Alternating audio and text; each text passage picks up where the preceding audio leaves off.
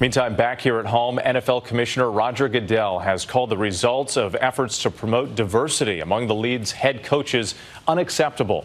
ESPN reporting those comments were included in a memo to teams following claims of racial discrimination by a former coach. Lawyers representing that coach now responding tonight. Here's ABC's Zachary Quiche.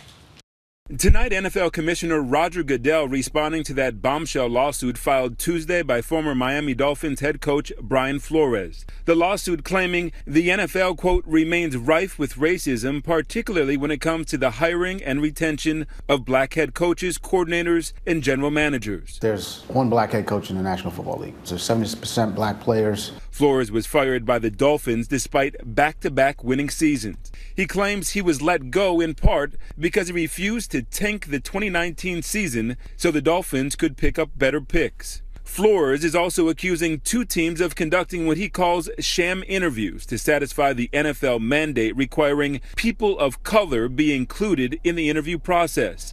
In that memo to all NFL team owners, Commissioner Goodell acknowledging efforts to promote diversity among head coaches in particular have been unacceptable, and pledging to reevaluate all policies, guidelines, and initiatives relating to diversity. Flores' lawyer in response saying, on the surface, a positive first step, but we suspect that this is more of a public relations ploy than real commitment to change. Despite his proven ability and belief that he can be one of the top coaches in this league, Flores says that he's prepared and that if his career gets derailed but it results in real change within the league, that it'll all be worth it. Whit? Zachary Quiche, thank you.